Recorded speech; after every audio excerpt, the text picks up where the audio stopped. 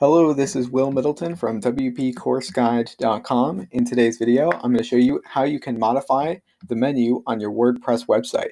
This comes up in LifterLMS a lot if you want to remove the course catalog or add a student dashboard or change what it says in the menu. We can show you how to do that in this video. So you can see here I have it set up with 4 pages: home, contact, courses, and students.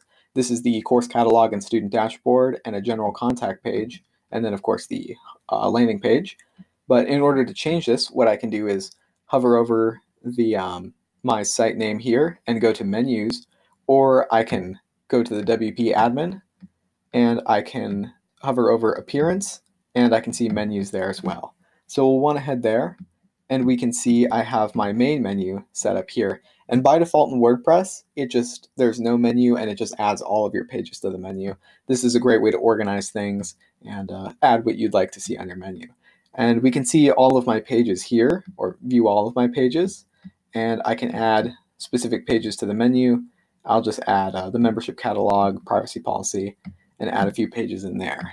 So now I should see those pop in here, and I can reorder these menu items if I'd like.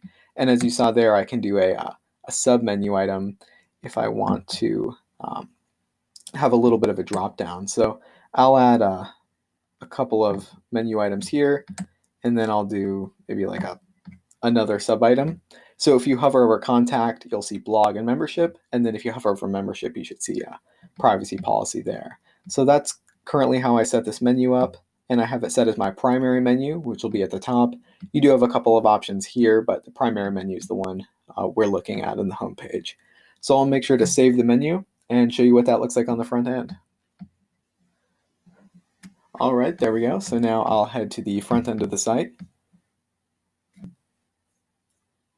And I can see if I hover over contact, I have the 2 drop downs, and I can head to membership catalog and hover over that to see privacy policy.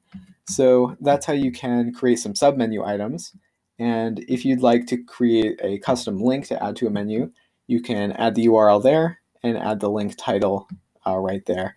And you can do things like adding some categories, custom layouts. There are all sorts of options here, but I like to just stick with pages mostly.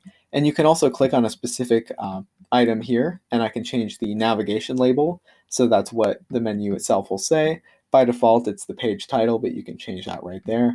And you can also use these toggles to move the item around on your menu there.